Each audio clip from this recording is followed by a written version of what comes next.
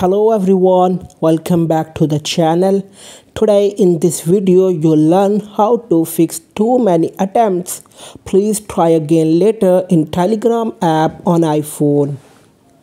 So without wasting any time, let's start the video.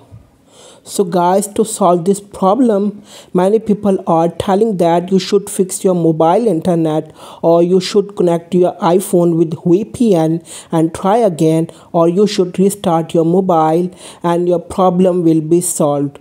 But guys, trying all these methods will not solve your problem, because all these solutions are baseless and don't solve the problem. If you want to solve this problem, then guys, you just have to do one thing, that is you have to wait for 24 hours. After waiting 24 hours, you have to enter your number again. Your problem will be resolved.